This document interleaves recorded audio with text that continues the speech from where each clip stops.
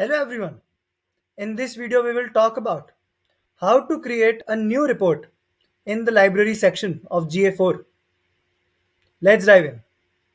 We have talked about library section in another video, links in the description.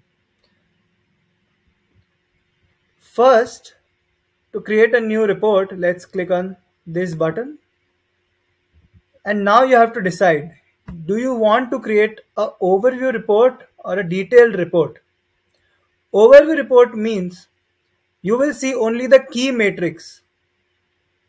It will be not segregated or will not have much information. And a detailed report means it will have a lot of different rows and columns. So I want to create a detailed report. And we can start with any template. So let's say I want this report for conversions. I've clicked on conversions. And we can see the template is in front of us.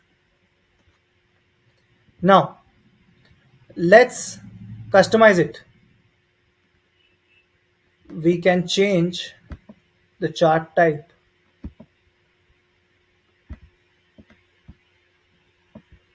Let's hit apply. And now we can see from a line chart, it's a bar chart. We can add new cards.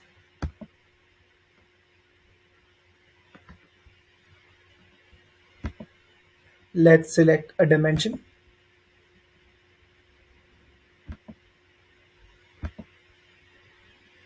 And let's select a metric. Conversions. Event revenue. I'll select event revenue. And what will be the visualization like?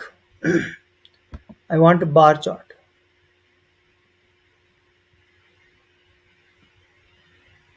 Let's go ahead with not event revenue because we don't have data for event revenue.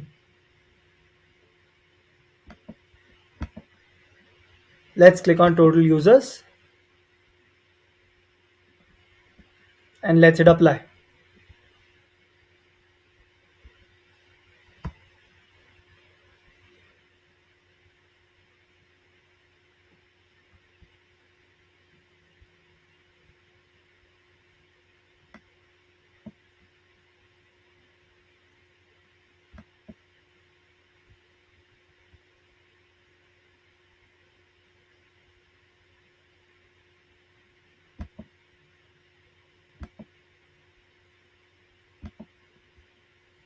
Now we can see we have conversions by event name in the summary cards.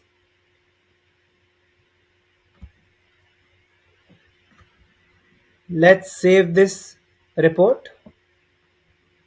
We can give it a name. Customized conversion report. And we can also give a description about it. And let's hit save.